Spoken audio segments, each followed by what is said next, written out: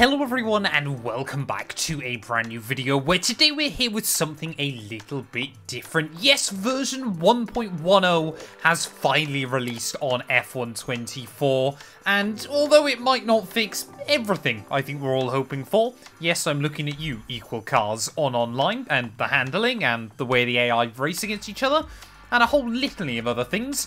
It does include one thing that I am very, very excited for. As you can probably tell by the title of this video, today we're going to be jumping in with our first drive of the all-new F2 2024 cars. Now, anybody that has been around our channel for quite a while will know that I do generally love racing with the F2 cars inside the Formula 1 games. I've done a series every single year with them since they originally came out back in like F1 2020.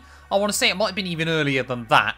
And that is going to be continuing this year as well. I'm going to have a poll over on the community tab going live already, actually, by the time this video is going out. The options for who we're going to be racing with this season are going to be Ollie Behrman, Kimi Antonelli, Gabriele Bortoleto, or I'm going to put Isaac Hadjar in there. Not that I think he'll win, but obviously he is also in the championship fight IRL this season. So yeah, let me know who you want to see me do a full F2 2024 season racing as well. Like I said, there'll already be a poll over on the community tab. But yeah, today we're just going to jump in, take a look as to what the F2 cars are like, give them a little bit of a go, and kind of see as to how we get on as... What on earth is this? Instantly then, as we head out in the car, first thing I'm noticing is the steering wheel looks very, very peculiar. Not sure whether that is something just exclusive to this Van Amersfoort car or what that's all about.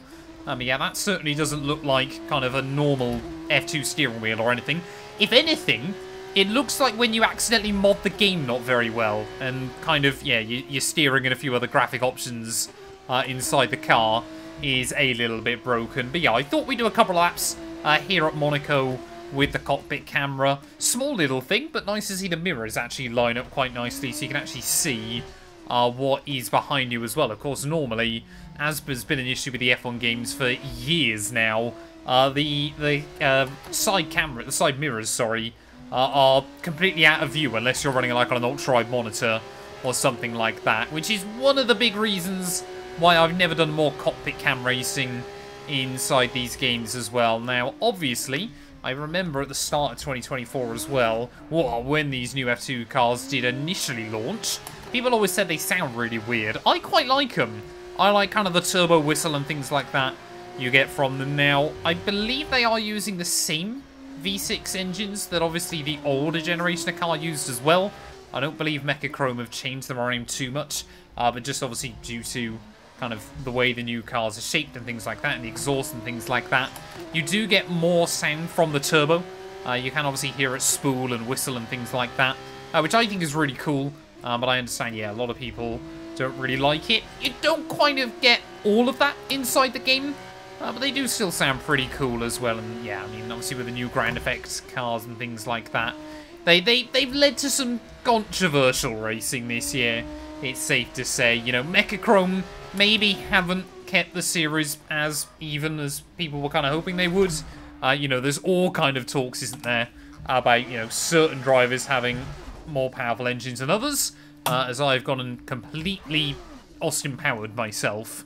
Anyway, let's try and look past that little moment there for myself. You know, to find the limit, sometimes you've got to push the limit in these F1 Formula 2 cars. And yeah, I must admit as well, if you haven't watched Formula 2 in 2024, I say it every year, try and watch it. The series is generally more entertaining than Formula 1, and that's saying something with just how good Formula 1 races have been in recent times. F2 is just chaos, and is really, really fun as well. You know, it is entertaining, especially, you know, when you do see, you know, what is quite clearly going to be the next big name in Formula 1 as well, which is always quite cool. Obviously, like I said, this year, you know, all the hype was kind of around Behrman and Antonelli in a championship fight.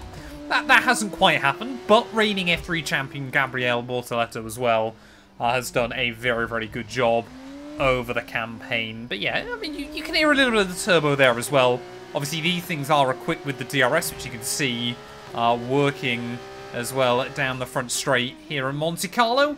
But yeah, I'm going to dive in then with a different car. we'll do like a 35% race. I think today we're going to head to Spa. Well, quickly before we go into the race as well, then you can take a quick look at the entire grid. A little bit awkward immediately. Yeah, Zach O'Sullivan, of course, is no longer in FIA Formula 2. There's Behrman and Kimi Antonelli, who's... I don't know what he's done, but he's looking slightly worse for wear. Zane Maloney and Rotoma Miata. I think we're going to do the races Miata, because I do quite like him as well. There, Jack Crawford and Juan Manuel Correa. Then we've obviously got, yeah, Kush Miney, and there we go, Gabriel Bortoletto. MP Motorsport obviously still got Dennis Hauger. I'm staggered he's still within the team. And then, of course, Franco Colapinto as Williams' newest F1 driver, who did a very good job, it must be said as well, in Baku. Fittipaldi and Rafael Villagomez. Then we've got Amory Cordial and Paul Aaron. Of course, yeah, the kind of the big star of the first half of this season. And then it's kind of fallen apart. Isaac Hadjar there in his Campos alongside Pepe Marti. And then, yeah, right down towards the rear of the field, Richard Verschoor, he's still kicking around in Formula 2. Roman Stanek. And then last but not least, we've got Joshua Dirksen and Taylor Barnard, who, of course, yeah, is no longer racing in the series either. That is one problem that coders in EA seem to find, is you scan all the drivers, especially in Formula 2, and often before the end of the year, it's already changed quite a lot. Let's do this thing though, Rotoma Miata, like I said, here at the Belgian Grand Prix. Obviously, unlike the Formula 1 cars as well, you have got a few different options for setting up the F2 cars, although, yeah, some of those things obviously are quite limited. For those of you that don't know, in Formula 2, obviously, the cars are technically a spec series, but yeah, teams like Prema generally are kind of considered to be the best ones at setting up the car technically for the drivers as well. So although, yeah, you wonder how on earth does the same team usually win each year, year in, year out. Yeah, it's normally because teams like Prema have got the best personnel as well. I am going to be starting this one at the rear of the field. I've got no idea whether the tweaks I've made to the setup are going to make the car better or worse. But yeah, we will stay with Ratomo as we make our way into this qualifying lap. And it does seem like all the steering wheels are the same as each other. So I don't know whether that's a design choice. I don't believe that's kind of how the F2 steering wheels look this year. From the races I've kind of watched in F1 Formula 2. Well, that seems to be, yeah, at least it wasn't like a one-time glitch I've seen with one of the drivers. It might well be a glitch with all of them. Because, well, F124, need I say any more. Car, though, feels fairly quick up the straight. Of course, the AI will pretty much all use the identical setups as well to each other. Now, braking points are going to be a little bit bigger than what you find in Formula 1. But, yeah, with the new ground effect cars as well, hopefully, yeah, we're going to be able to try and carry extra speed through the corners. I know I've driven the old Formula 2 cars once on this year's game, and they were honestly terrible. I was tempted to do an F2 series with the older generation of car as well, but yeah, they handle really, really oddly, and kind of, you were fine, and then you were spinning out of them. So that's kind of why, obviously, I waited and held off until these new cars have come, and these do make a lot more sense. You know, they work with the kind of new handling model and things like that inside F124 as well, which, you know, is not perfect, but is certainly, yeah, getting there slowly but surely as well. I believe they are still making some under-the-hood tweaks as well with the game's handling model and everything like that, as we are still in last place here, yet less than a second away from Kimi Antonelli, who was rocked up to the front of the order. Of course, Mercedes, our Formula 1 driver next season as well. So yeah, it looks like the field is very, very tightly bunched. But yeah, we are going to be starting from the rear of the field either way there, so just got to be careful through the final couple of corners. Oh, there we go. So you can still clearly get that little bit of a snap out of the car as well if you try and overstep the mark. They're good, and then when you hit kind of the grip limit, they absolutely will bite you. Located in the Ardennes countryside, Spa has been hosting races for almost a century, and it's revered by drivers and fans alike. So it's a joy to be here today, as we prepare for the next thrilling instalment of the Formula 2 race calendar. So here we are again, a whopping 3.5 miles of track here at Spa, featuring long straights, some seriously fast corners, and some massive elevation changes. This is a track that routinely delivers high-quality racing, and we'll be hoping to see just that from our young F2 drivers today. Here are the starting positions for today's race. Andrea Kimi Antonelli lines up on pole position. and it's Dennis Hauger in P2. Looking down the rest of the grid, we have Behrman, Martins, Paul Aaron, Fittipaldi, Hajar, Miney, Cordial, Franco Colapinto, Vachon, Zach O'Sullivan, Taylor Barnard, Maloney, Bortoletto, Correa, Roman Stanek, Pepe Marti, Crawford, Villa Gomez, Ritomo Miata. And now it's time to head down to the track. It is the Formula 2 race. It is time to introduce you to Alex Brundle. I'm Alex Jakes, and we've got changeable weather out there today. That's making for some nervous team personnel down in the paddock, down in the pit lane. Well, uncertainty is what strategy is all about, but it absolves the teams from the responsibility of running both compounds of tyre. They might have to use that wet tyre, of course, and then the question is, where do those crossovers lie between the wet and dry conditions? Back of the grid, not great, I know, but let's just try and use the first lap to push your way up the order. Well, I must admit, I didn't know exactly what I was getting myself into, but it doesn't look like rain is going to be a concern in this GP either. They have got one thing right, though. Rafael Villagomez is very terrible, as he has been throughout most of 2024, because when you finish lower than 20th in Formula 3, why do you think you should move up into Formula 2? Cash money, that is why. But yeah, obviously, a couple of the drivers look very, very cursed on the grid rundown. Zach O'Sullivan, probably my personal favourite there. 5 red lights though on the grid, and it's going to be lights out and away we go. Now, obviously, Formula 2 cars, they don't have anti-stalls, so as has always been the case inside the F1 game, because it can't really simulate clutch control very well, your best method is basically just boot the throttle and try to hang on to it there, as clearly getting a little bit too aggressive off of turn 1. I don't know if I turned damage on or not for this race, to be completely honest. So maybe we were lucky there to get away with that contact with Pepe Marti. Maybe just these cars are built like, I don't know, brick walls or something like that. But you can see everybody making their way up through Eau Rouge and Rallye fairly cool, calm and collected on this opening lap. Yeah, I think for us, though, it's going to be interesting to see just how many places we can make up as the race goes on. We are up against Ultimate AI, so, you know, they should still be fairly quick. As, yeah, we try and make our way around the outside of Pepe Marti on this opening lap, though. But hopefully, yeah, we can try and just get up to speed in these cars as well, of course. We're doing a 35% race, but that is a 35% race of Formula 2 length. So, yeah, all of the F2 races, obviously, because the cars are slower, they are shorter races. So, a sprint race, I believe, is what would normally be about 25-30% of a Formula 1 Grand Prix, if I'm not mistaken.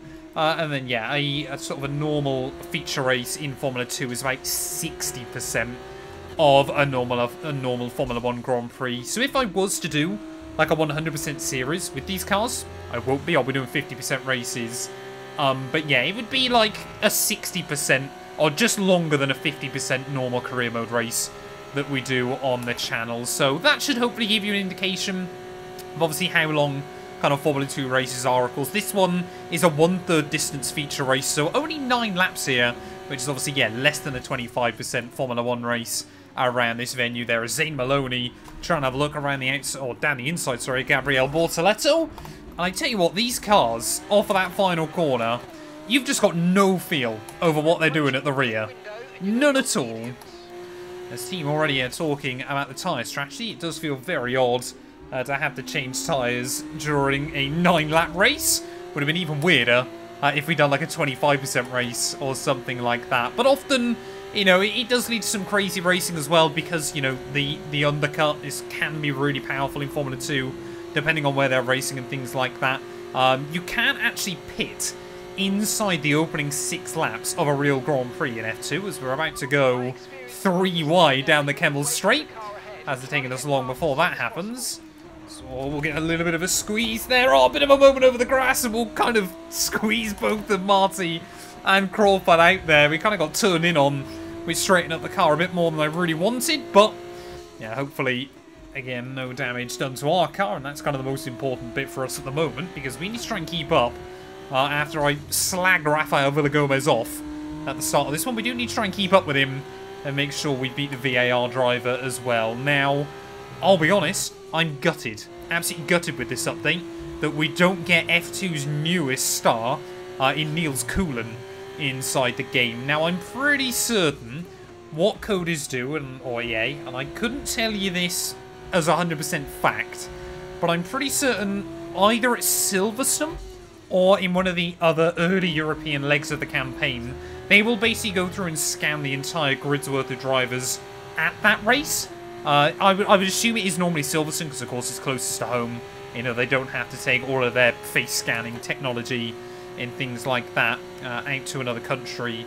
So obviously they are kind of limited, you know. F2, it's, you know, it's not the biggest feature in the game. You know, a lot of people don't really care about it. I really do love it. But I understand, obviously, for a lot of people, they aren't really too interested in it. So let's wait and see. I mean, yeah, through that final chicane there, this thing is a real handful.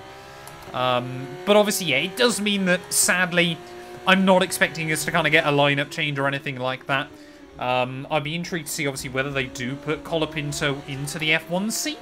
But then, obviously, I would assume he would also then be in the F2 car as well. I don't think ever have they kind of updated it after. They kind of give you, like, the first version of whatever F2 grid they were able to scan, because it does change quite often, and they don't really tend to change it after that as well, which is a little bit of a shame.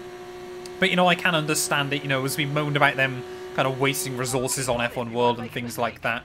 Yeah, I can understand, obviously, for a lot of people, you know, wasting a load of time trying to scan one new F2 driver that's going to be there for 3 rounds can be irrelevant and things like that.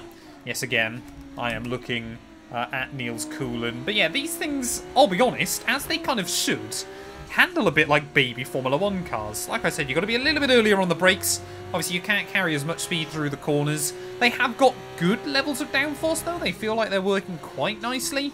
I can still see, yeah, trying to make sure that we get the line through Puon nice and tidy, but still struggling just to kind of work out what we need to be doing through there. But yeah, that being said, they are pretty good fun as well, apart from the bus stop chicane. They do feel kind of loose for the sake of feeling loose, rather than kind of making sense with how I would expect them to handle as well there. But we seem to be having a good battle with Marty as well. You don't seem to obviously lose much in the dirty air of the car in front.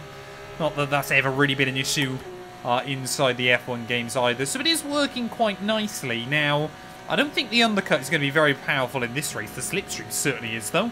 So we're going to try and look around the outside of Pepe Marti once again.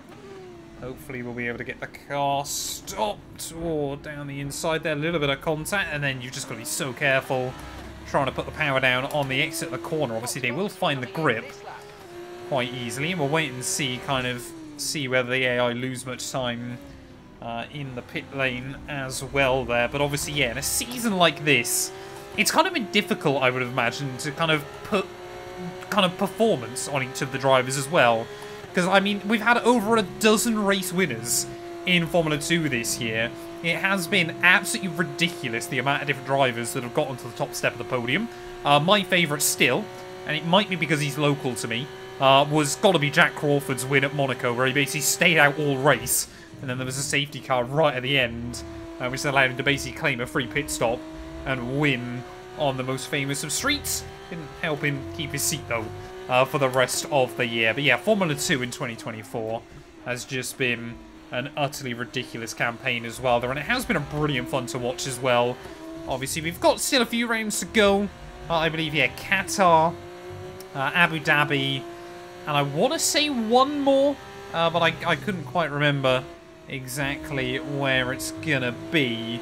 It might only be those two, actually, now I say that. I think, yeah, obviously now we're kind of really into the flyaway season. Kind of difficult to ship out Formula 2 cars to all corners of the globe. But, yeah, you know, I think, honestly, at this point, I think it's going to be Gabriele Bortoleto that takes the crown.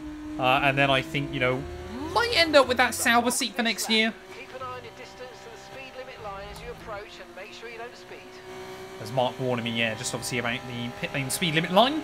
I think as well, all pit lanes in Formula 2 are just 37 miles an hour, so we are going to have to be careful of that as we make our way in. As Marty again seems to be lifting out up through Blanchimont ever so slightly. I know we've obviously got good straight line speed in the car, but I wasn't expecting to gain that much on him there, as we'll go down the inside before we make our way into the pit lane.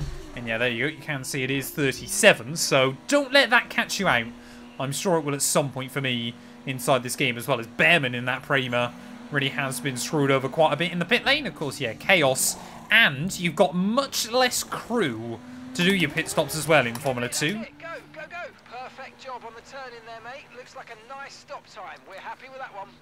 So yeah, pit stops in Formula 2 are usually somewhere kind of between like 4 and 5 seconds rather than 2 and 3 inside Formula 1 as well. So I think we've taken a little bit of time out of Villagomez there. We just need kind of some clear track space and not end up battling with Pepe Marti too much throughout the second half of this race as well. But yeah, tyre warm-up can be something very, very difficult as well to do in Formula 2. They don't have tyre blankets or anything like that, if I'm not mistaken. So yeah, it does, you know, it makes the series a bit more unpredictable.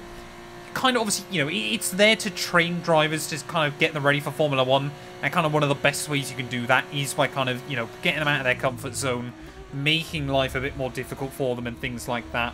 But yeah, you know, you'd hope the cream does rise to the top at the end of the day. And well, 2024 has often showcased that not necessarily that is the case. Either that or, you know, the grid this year has got to be the most insane I think we've ever seen as well inside FIA Formula 2. But yeah, just getting more and more laps though under my belt. This thing is, you know, very, very fun for the most part.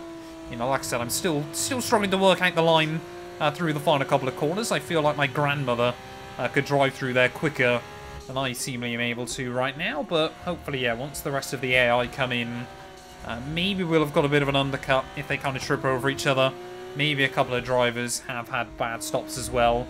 As it feels like, yeah, in the T-Cam, you can kind of hear that turbo spool a whole lot more. Zane Maloney, yeah, of course, won both races out in Bahrain at the start of the year, but hasn't really had a campaign to remember since then. Our teammate, of course, for this race only.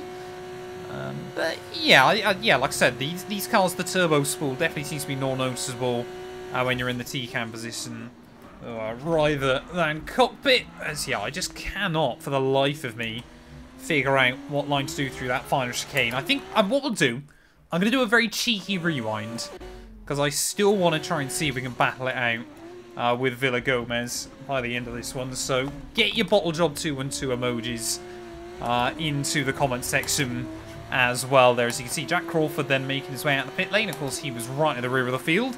There is Zane Maloney. Yeah, definitely need to do something. I mean, what is that? They definitely... I said, obviously, I did like 3 races in the old F2 cars. These things definitely still seem to handle a bit like that. They're a bit of a light switch. Oh, as we got Zach O'Sullivan gone. Not too sure what's happened to him. Must have span on his way out of pit exit there. Maybe me rewinding has kind of broken that one for him. But...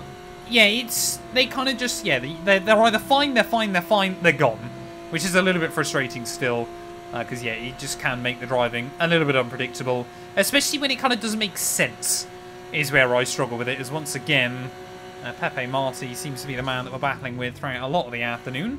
Seems, yeah, I think it is just the slipstream is incredibly powerful. Because we seem to be able to get the run on him when we're kind of tucked up. Obviously, he had the DRS there.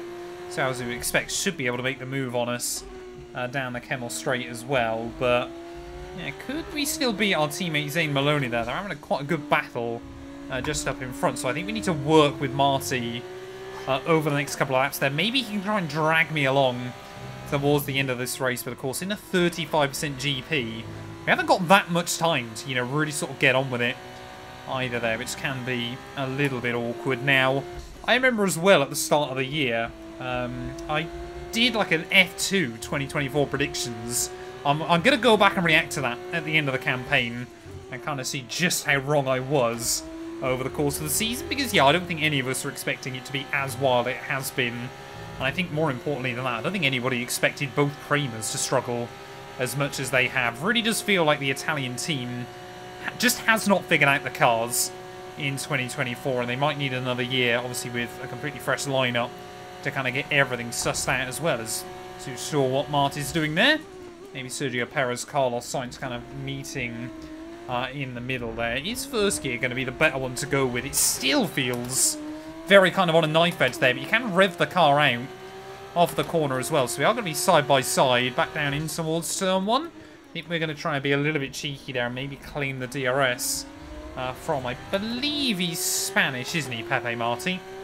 I've got to go through and learn all the nationalities again.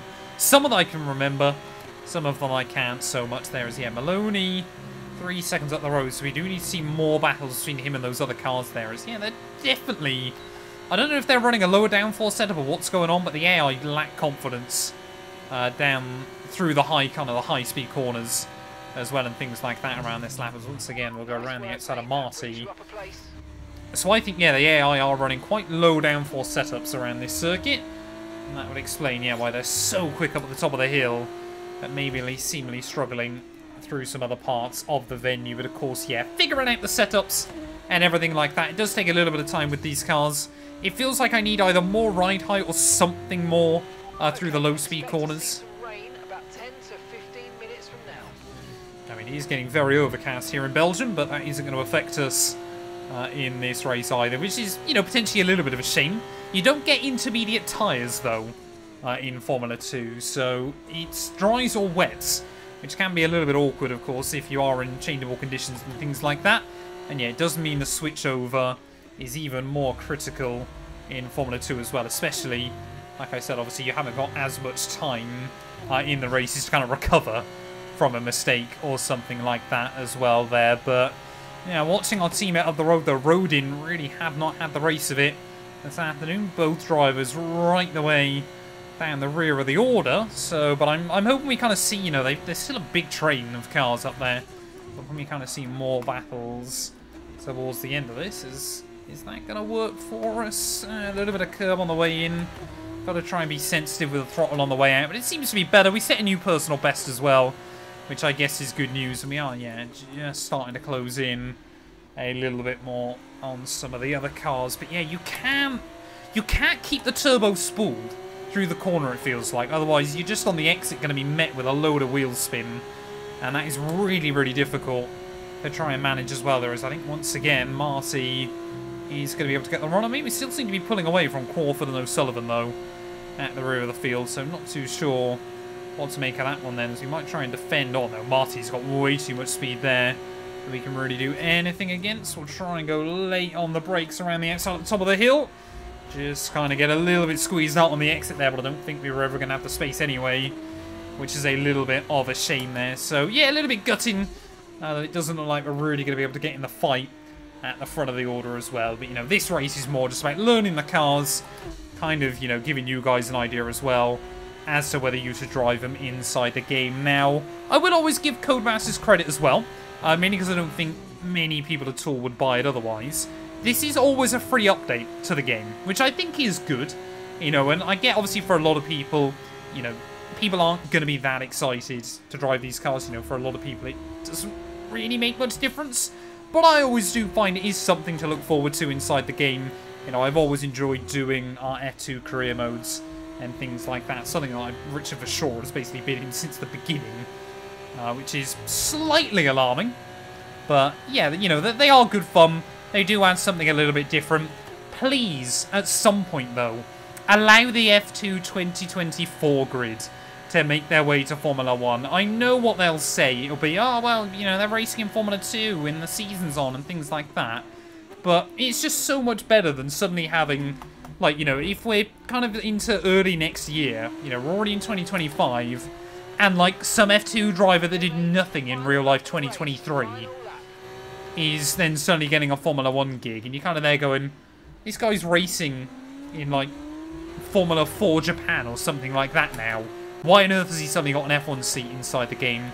I really do wish, yeah, they kind of implement these drivers into career mode rather than last season's. You know, Paul Aaron, someone like that, it'd be really cool to see how well he'd get on in a Formula 1 car inside this game. And obviously, especially with Formula 2 where the driver lineups do change so often between seasons, you know, it is a little bit of a shame that we kind of don't get that update as well. And yeah, I feel like it would surely just be like a database edit or something like that. You know, clearly all of the names are in the game as well. You know, wait, if you've got Alex Jake's commentary, I guess maybe not with Crofty there. But yeah, it's just those little kind of things that give it a bit more legitimacy as well. You know, people might actually want to race the F2, you know, the up-to-date F2 cars a bit more if they kind of see like a new driver that's come up from Formula 2, and, you know, maybe then they go, oh, I wonder what their car looked like in Formula 2. I wonder what number they were in Formula 2, that kind of thing, or which team they raced for, things like that as well. But it doesn't seem to be the case, annoyingly. But as we make our way, though, around this final lap, we've had plenty to talk about as this race has gone on. Once again, I feel like with the F2 cars, they're pretty good. They just need a couple of little tweaks and changes, like I said. Whether I've got to try and change my tyre pressures or something like that, or whether the ride height's too low, hence why they're a bit unpredictable through the bus stop, I don't quite know. But yeah, we will figure that out. I think, though, it's going to be Dennis Hauger that looks like he's going to take the victory in this race. That out over the start-finish line then, I think it is, yeah, Dennis Hauger for MP that is going to take the win, something he hasn't done a lot of in real-life Formula 2 this year. But through the final corner, from the back of the grid, it's only P19. That was good fun, though, as we rip the wheel off over the line. A super performance and victory for Dennis Hauger. Those fastest laps really count towards the end of the year, you know. The extra points for them start totting up, and that's how these drivers become champions at this level.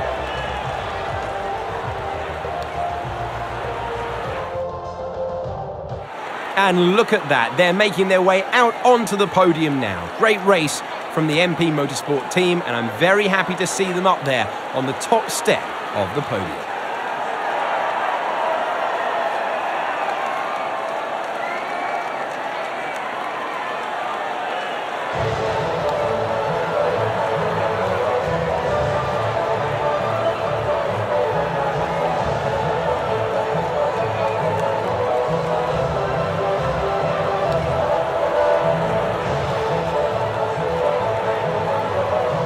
Well, there we are then, taking a look at your final race results. Dennis Hauger takes the win there ahead of Victor Martins and Enzo Fittipaldi. So a good day for the Norwegian driver there. Behrman just beat out Antonelli, who, yeah, ended up less than 2 seconds off the win, but will only claim P5 there. Kushmini in 6th.